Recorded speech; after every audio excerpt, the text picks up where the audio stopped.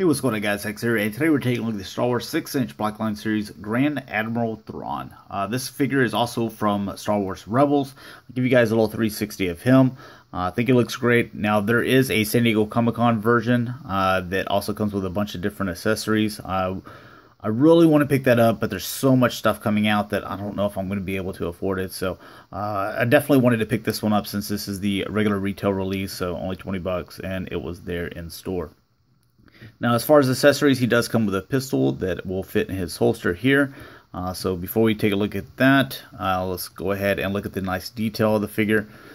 Starting off with the face, with those red eyes, I mean, or red around them and like orange for the...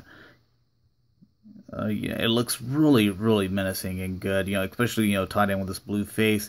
There is a little bit of paint mess up, not really here on the ear. That one, for the most part, is pretty clean. Over here, they kind of missed painting some black above the ear, so maybe I'll just take a Sharpie to part of that and just kind of clean that up a little bit. But for the most part, it looks really good. The sculpt in the face looks really nice. You can kind of see those expressions with the muscles in the forehead here. There with the cheek, so really nice looking figure there. I can see that there's some gray paint. You can see the little blue and gray here. You can see all these are painted individually, also with the gray and blue on this side. You have the gold trim here at the top, and then with the belt, you can see that you have the kind of silver. You can see a kind of a silver there, and going around the back is just black. Down here, I like the way that they do the pants, how they have that kind of like little pleat to it.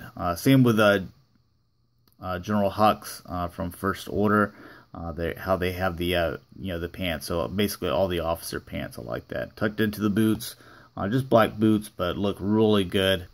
And I like the way that this figure came out.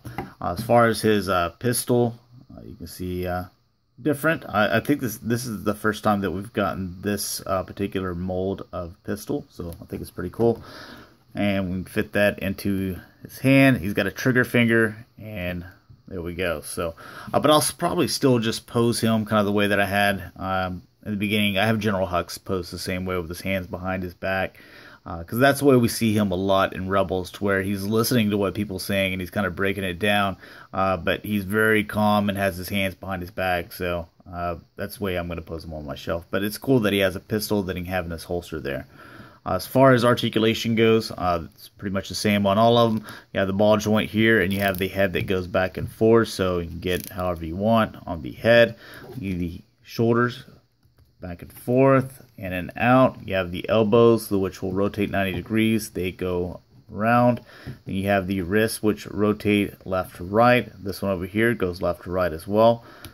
Waist, and kind of a bend. So that's on a ball joint as well. This is soft rubbery plastic, so you can get some bends out of the legs. So these go back and forth, in and out. You have a thigh cut right up here. Same on the other leg. You have a double jointed knee. And you also have the rotation in the foot and going front and back as well. So, really solid figure. Maybe one day I'll track down the San Diego Comic-Con version, so I'll have all the different stuff. I wouldn't mind having two of these figures. I double up on the ones that I really like for some reason. But really solid. So if you can't get the San Diego version, then this is a nice one to get. Doesn't come with the accessories, but everything that you need in the figure looks really good. So thanks a lot for watching, guys. Hopefully you enjoyed, and I'll talk to you later. Peace.